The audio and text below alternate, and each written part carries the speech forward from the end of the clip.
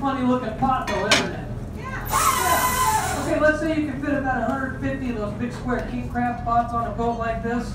These guys right here, you'd leave it in that J-hook, you'd swing it out over a table. I'd release this pucker strap right here. The whole bottom's going to open up, okay? Crabs spill out, we stack it off to the side. We do the same thing to the next one.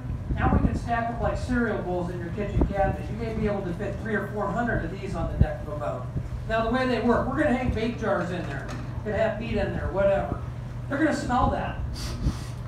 They're going to come cruising up the side of that pot. And they're going to drop right in that top load tunnel there. Now, what do we got? These guys are called the box crab, B-O-X. They're cousins of the king crab. There's not much meat in them. You're not going to find them in the market. Why do we even have them then? We think they're cool and we want you guys to hold them. That's what we're going to do. So, you're going to grab them just like a peanut butter and jelly sandwich, just like that, okay guys? See that? Don't grab them by the front. We'll show you. All right.